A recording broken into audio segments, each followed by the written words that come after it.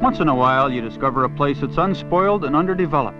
This is one of the most spectacular mountains in America, Mount Timpanogos in Utah. With 4 chairlifts and a limited number of mountain inns, skiing is an amenity to a film and art institute. I skied here with the owner. The one with the hair is Robert Redford. We got to talking about our early days of skiing and how he got started. First time I ever skied was a disaster. It's a miracle I ever took the sport up at all, my introduction to it. 20 years ago, he bought his first 2 acres here at Sundance for $500. And then it took 3 years to earn enough money to build a small summer house. Gradually, as his career prospered, he began buying the valley acre by acre, including a ski resort that he renamed Sundance. The question then was, how do you expand a ski resort without building condominiums? So Bob created a film institute, a community for the arts, acting, directing, photography, theater, dance. Working pros and independent filmmakers get together for 4 months every summer and blend cultural ideas with the harsh reality of the entertainment business.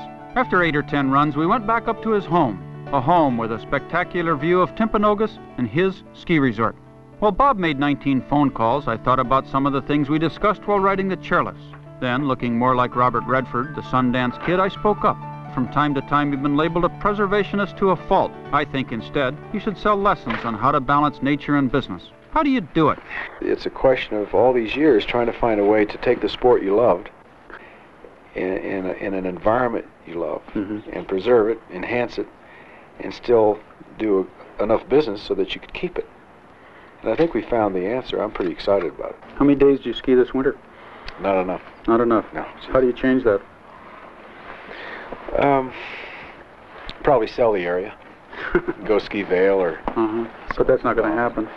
No, it's not going to happen. I'll just get more next year. I was busy this year. I was in Africa most of last year, and then this year I was doing a film in New York and getting ready to direct a film in New Mexico. So I'm hopeful next season, since I'll be editing films here, they'll be able to ski more. I love it. With great scenery, great skiing, and no real estate development, what are you going to do when it gets crowded here? Turn the water off? Well, turning the water off would be a start. Put out the sign saying danger uranium tailings in the river, something like that.